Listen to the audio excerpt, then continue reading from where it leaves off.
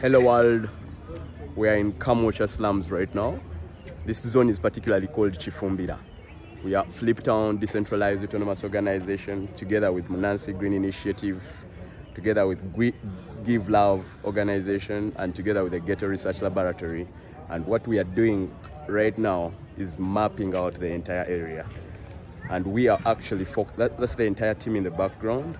We are actually focusing on finding out how waste is disposed of and the intensity of this waste, because what we are doing is actually a sustainable transitional program that is going to use biomediation and a lot of these good technologies that are regenerative to make sure that this slum can become a green area again. So this is a space where we have some open space.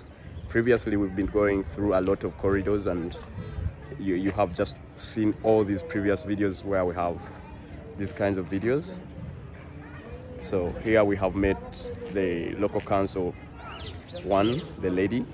So in the background right there, the councillor that is on our team is talking to the lady, the chairperson of this area.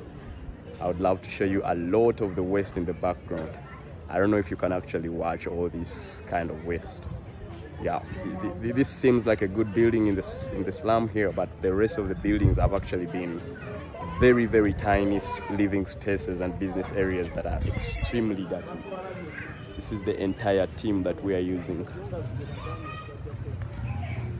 So we have a lot of good projects that can actually, for example, the compost toilet developed by the Ghetto Research Laboratory.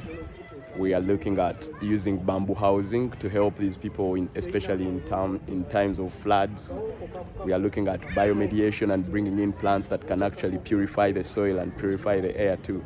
So we want to call upon everyone out there who sees this project and follows it, follows Fliptown DAO, follows Munansi Green Initiative, follows Give Love, follows the Ghetto Research Laboratory, and follows the Uganda Permaculture Consortium to go ahead and actually support this kind of project to have our people's future secured, you know. Yeah, thank you.